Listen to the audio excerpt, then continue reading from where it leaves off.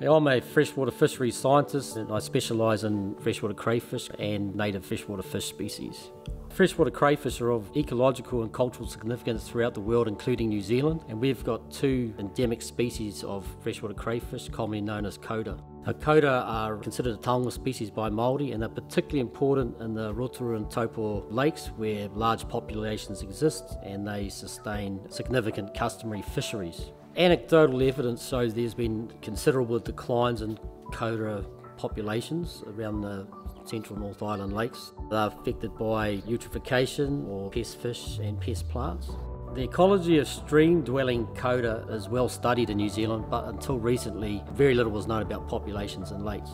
And the main reason for that was the absence of a suitable representative sampling method.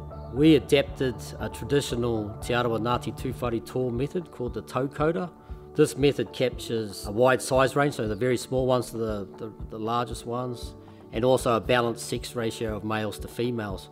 In contrast, the conventional trapping methods generally are biased towards large aggressive males.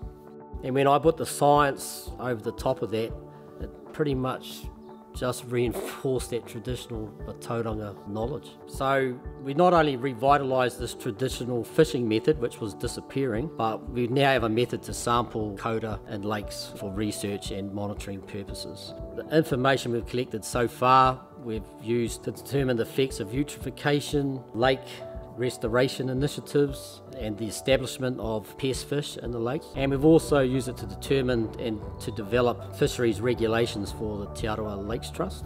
This method and variants of it are now being used not only throughout New Zealand but also Australia, Europe, North and Central America. So you could say we're taking Mātauranga Māori to the world, and hopefully it will inspire Indigenous researchers in other countries to use their traditional ecological knowledge, not only in fisheries sciences but the sciences in general.